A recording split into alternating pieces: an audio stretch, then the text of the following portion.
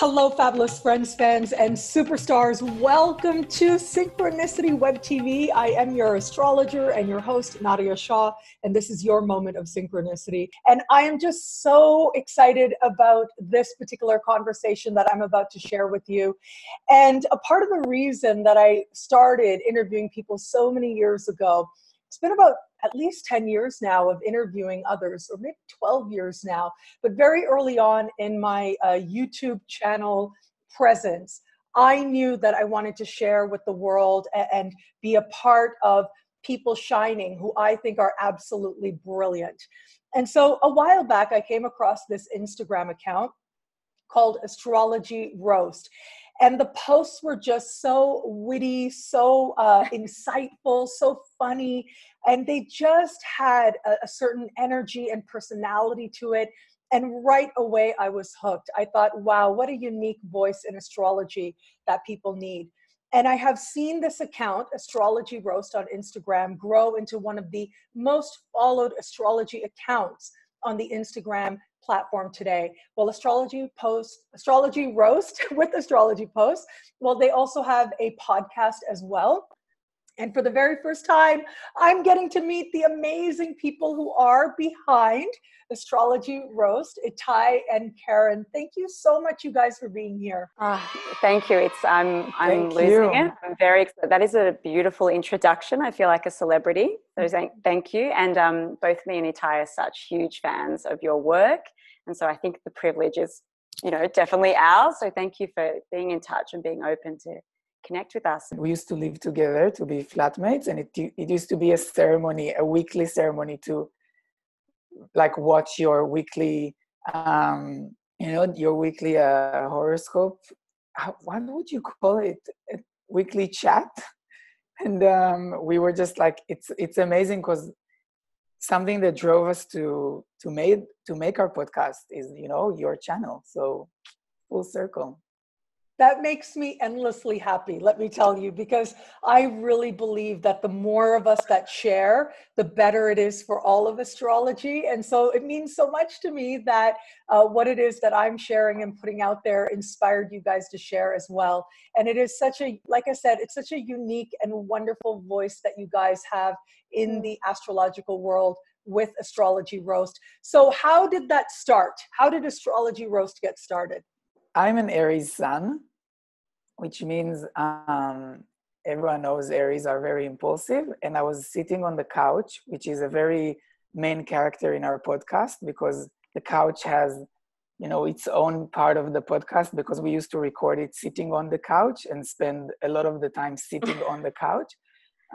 But then I was there on the couch and asking Karen if she wants to do a podcast. And she was like, yeah, I think so, maybe. And 2 hours later, I already purchased a microphone and read a million tutorials. And I was like very Aries about it. And I think on that same day, we recorded the first episode, and we just got addicted to sharing and talking to others about it. It is so much fun, isn't it? Just to share and to put who you are out there. I think that part of the reason people, and so many people, resonate with what you guys do is because even though, yes, it's funny and it's clever and it's witty, I think people respond to what is honest, that's really the thing. And so the fact that this originated from this very honest place within you guys hanging out on your couch, that's pretty cool. Yes. And you just reminded me, I think, Itai, you put up a kind of wall of inspiring women in our house, and that there was definitely a picture of you that said the universe is wise and loving on it. So you were in the same realm as like Rihanna, and there was, remind me who else was, Britney Spears as well. Britney Spears. Who I've been defending quite actively this week. And then there was big haters about it. So you were kind of up there, and we just, we did the podcast, I think, after having watched your weekly videos every week and just sitting on that couch reflecting on life and love and everything in between. And is the universe wise and loving? Sometimes yes, sometimes no. What's happening? And I think it's interesting that you talk about honesty, because I think that's really reflected in your work as well, Nadiya, and that's why we've loved that and hopefully been able to channel that into both the podcast and the Instagram, and just just knowing that everyone, you know, at 4 a.m. is sometimes sitting eating some ice cream and, you know, wondering if life could be better or different. So we're all kind of connected universally in that way. And yeah, I think that's a beautiful way to connect, particularly, you know, Instagram being so immediate. And so like the fact that we're talking to you now is still just a complete head spin to me. So yeah. Well, it's wild to think I'm on your wall next to Rihanna and Britney Spears. That's so cool. And Sure are. Sure are. Like, okay, there's the podcast part of it and the posting part of it. What came first and where did the ideas come from? The more, and I can see it also with the response of that people have to the post, the more the post is like legit something authentic and, you know, not being scared to make fun of yourself as well, then that people relate to it more. So when I think of what am I going to post, usually the best posts are like something that happened to me today with someone, and then how do I put a visual on it. And as you can already see from the Rihanna, Britney Spears, and Nadiya Shah wall, it's all about pop culture and people that are relatable, you know? And I think that finding a funny picture of Britney ordering a Fanta in a drive-through and then making that Fanta a need and making Britney a star sign. And then when you watch it, you like relate to it on so many levels because you're like, you were on that drive-through looking like a mess a week ago, and also you're a Sagittarius, so it's funny. And I think, yeah, the best ideas come literally from someone talking to you, making like a really funny thing that fits their star sign, I think. In the podcast, some episode we would do like according to the season. So like Mercury retrograde is happening, we'll do an episode about that. And then I'm pretty sure we had an episode about Rihanna and her Fenty line, and talking about how a Pisces would change the world in that way. That is like, you know, it's very a collective act, but through being a celebrity and through makeup and through her Aries moon, being creative and being breaking like a breakthrough. So yeah, it's a mixed bag, I think. There's one part of what you guys do, which is about like the specific signs, which I always check my sun, my moon, and my rising. And it's always like, oh yes, that's how I feel. That's how I'm growing. That's what, you know, that's what I project. But then there are also posts that you guys do that are not necessarily just for one sign, but still capture something really real, something really collective. Yeah, for example, I think the Mercury retrograde post where you can see someone, you know, doing everything they're not supposed to do, like texting their ex. And then obviously we all do that. We always talk about how your ex is texting you, but I think we don't give enough room for us being the exes that text people. Yeah, but I think those ones are also, people really like them. And I've got to say that the comments that people leave are like part of the creativity and the beauty and the humor. Like people come up with the wackiest stuff. Like a friend of ours who was also featured on our podcast put in capital letters, and she's a Libran, to give some context, but she put in capital letters on one post, flirting is not cheating. And she's like, I've been receiving hate mail for the last weeks about how flirting is cheating and like, how can you say this? And it's like, people are so invested in it as well. And I just love the kind of enthusiasm, and also it's a bit terrifying as well, but it just adds, you know, extra humor, extra flavor when people like tag someone and say, lol, laughing my ass off, you know, million eggplant emojis. I'm like, it's literature. It's beautiful. Right. Now that you say that, it's like modern literature, isn't it? It's like, it is. I remember seeing this person once on TV, and he was talking about how he is like an expert in documenting Twitter posts. That's his area of academia, where he considers Twitter posts like part of modern literature and a part of the modern discourse. And so he's like cataloging like what important figures are saying and what they're talking about and what that means in terms of policy and politics and all of that. And so, you know, like they say with the internet, it's the digital space So in a way, it's like ephemeral, right? It's not real, quote unquote. But then anything you put on the internet is there forever. Like it never really goes away. Even if you delete the post or whatever, it's there forever and ever. So it's this very interesting space where on the one hand, it's energetic, right? That's what the digital is. Ultimately, it's energy sort of showing up visually. But at the same time, there's that permanence of it as well. And so whether that permanence is in terms of the actual information or whether it is in terms of the impact that you make on others, right? Because I think all communication is infinite. Like you could make a post today and you could put it up there, and then 10, 20 years from now, someone could be in a moment and they'll remember that meme. They'll remember that post, and it can make a big difference in their life in that moment.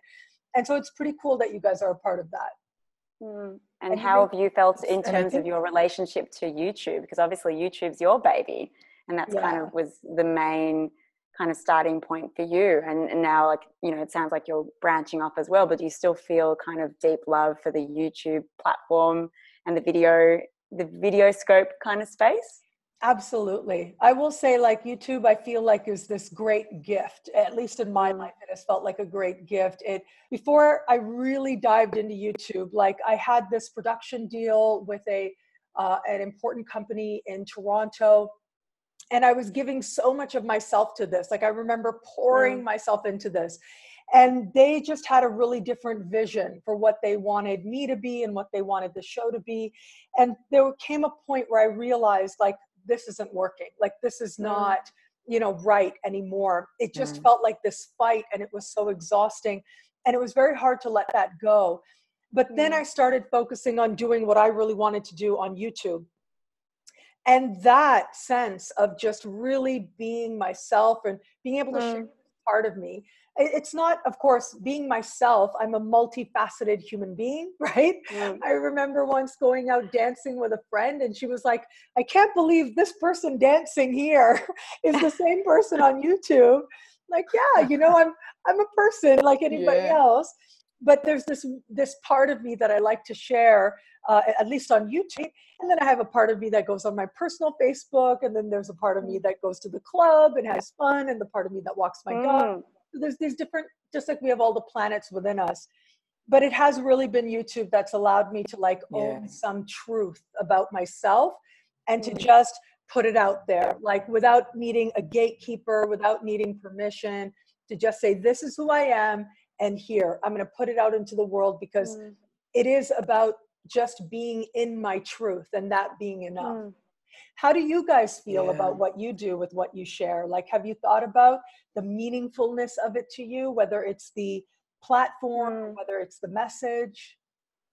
Absolutely. I think maybe similarly, the being able to share something authentically. And for me, like I tried to do 1 or 2 posts on the Instagram. Itai does all of that, and I'm terrible at it. I did one post about like the Korean War or something like that, and it was weird and freaky, and no one understood what it was about. So it's like, okay, I'm not going to do that, but I'm just going to show up and talk with my friend and see if people connect with that about whatever, you know, we relate to. And it's been really beautiful, because as someone who's actually, you know, not always wanting to be on the camera, I just can have a chat, press record, and pretend like nothing's happening. But then people will come up to me in the street, or someone will come and tell me that they've started to know their attachment style, you know, and they're avoidant attached because of this. Or they'll just ask me, oh, I'm dating this person, and like, how's that going? Or how's your situationship going with your Scorpio lover? Like, they'll come and ask me these things, which is quite beautiful. But also being able to just talk about things that are quite meaningful or authentic, or it might be painful or grief or intergenerational trauma, quite dense topics, but with a levity and a lightness, and with a pseudo anonymity from podcast or from broadcast radio. So I love that. I feel like it gives me a freedom to be show offy and all the things that I'd love to do, but just put it out there. And then you get connections, or people relate to it who get a part of you. And I think it's interesting that you said there's this part, there's my clubbing part and my Biggie Smalls part, and we're all so many bits and pieces. But to share this kind of parts of yourself that are vulnerable but quite honest and truthful, but hopefully to help someone that might be in a similar context, and for them to relate to that part can be really, really beautiful and meaningful, and a true light, you know, in a otherwise quite mundane week. So I've loved it. I love that medium quite a lot, I must say. I have to agree. And I think that being able to then communicate with the people, like the fact that people can message us and say, hey, like you made a joke about your daddy issues, and I also have this, and like my dad is also an Aquarius, and I experienced that. And having that ability to continue the conversation after you recorded something at your own home, or even posting a joke and having someone commenting like, that's me, and stuff like that. And there's a lot of criticism about the internet and, you know, how it's not real life. And I feel like, to me, the ability to exist, like there's like hours and hours of me talking about issues online. Everyone can reach it, and it's accessible to everyone, and it's free. And the ability to be there, and, you know, and for you as well on YouTube, like you now exist. While we're talking, you also exist in other people's laptops talking about other things. And I think that it's unbelievable. And it is the age of Aquarius, I think, in that sense, that for people that embrace it, it's the ability to connect to so many people continuously. And I find it unbelievable and amazing. I love that. That's so beautifully put. Isn't that true? Like in a way, it is like the digital sphere. So it's one thing, but it's also, you know, like I just think it's incredible that we as humanity manifested the internet. I think that speaks volumes to what we believe about ourselves and our energy and our interconnection even. And it is a reflection of that, of how connected we actually are.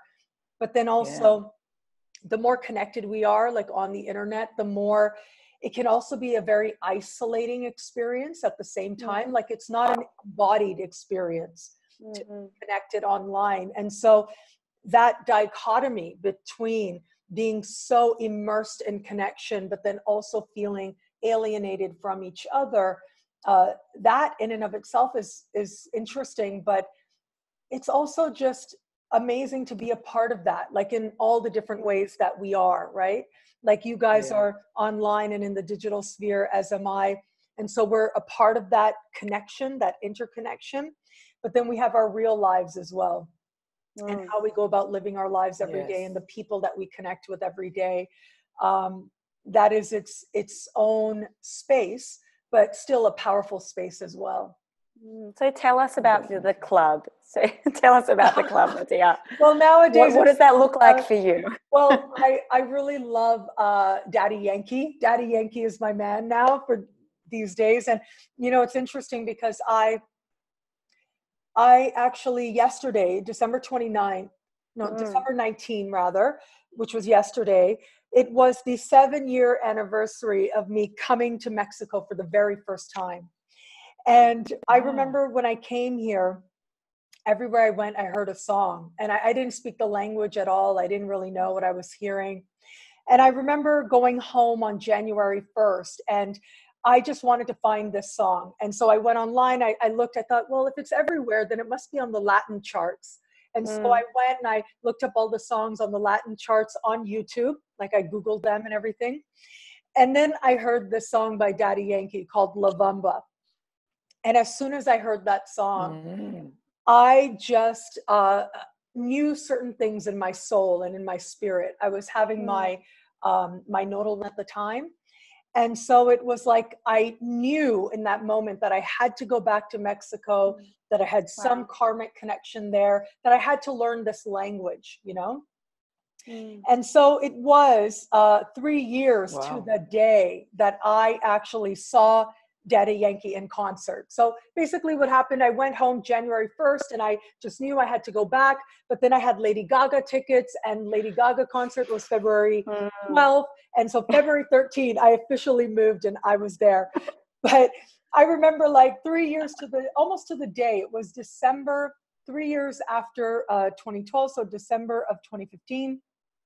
and I saw Daddy Yankee in concert, and it was just like this moment, this powerful moment, like, wow, this man changed my life. He put my life was going on one way, and he plucked me and he put me on a whole other pathway. And it just really made me realize how powerful it is to share, right? That was one level of it. But at the same time, because you were asking about the club, yeah, like when Daddy Yankee comes on, I am right there. I am right there with everybody. And if you've ever been to a gathering of astrologers, you know that we don't mind busting out into a dance, right? We are perfectly comfortable on a dance floor. I remember you saying how much you loved Starstruck by Lady Gaga in one of your videos, which is a song that I was absolutely addicted to. Not her biggest hit, not like I don't think it was even on all the versions all around the world of her album. I think it was like a special track for like a deluxe. And I remember, I think, Karen, you were next to me when we watched the video where Nadiya was referencing Starstruck, and I lost it. I was like, what are the chances? Like, they are big chances because she's a huge superstar, but still, amazing song, amazing artist. There was a summer that I spent in Europe. I think that was in 2011, if I remember correctly. And that was, I remember I was writing my column at that time. I was writing daily horoscopes for Canadian newspapers.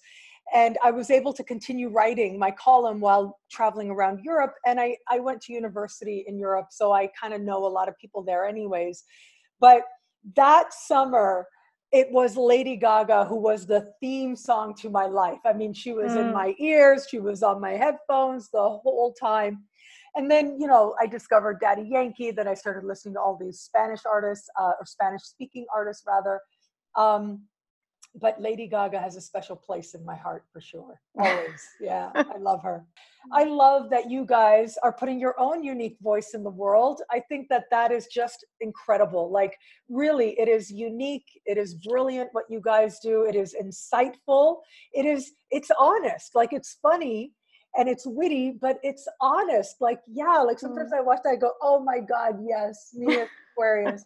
I would be that drink that Brittany is drinking, that is to me. That drink is a symbol of this to me as an Aquarian. Like, that's the kind of thing that I think when I read you guys. So it is just such a privilege and a pleasure and a joy to get to connect with you and get to meet you and to get to celebrate you. And I just thank you so much. Thank you. Thank you. Thank you.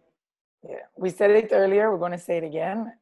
You are a big, huge part of us choosing to even go deep into astrology and making a podcast and being able to connect to others, and then also eventually being able to sit and connect with you. It's really surreal to me and to Karen as well. Yeah, and I think your sense of mission and your sense of purpose in what you're putting out there is so deeply felt and so clear in your work. And yeah, I speak for all of your Astro Fabulous fans far and beyond. Thank you for what you put out there and for making it accessible to people, and for focusing on hope and light, and also being able to talk about the club in the same sentence as Ibn Arabi. I mean, that is fucking awesome and beautiful and much needed. And for also celebrating a lot of other astrologers and other practitioners. You really are so generous with that as well. So thank you so much. I keep watching the weekly videos and I will do that. And thank you for bringing us more into astrology as well. It's been such a pleasure and a privilege.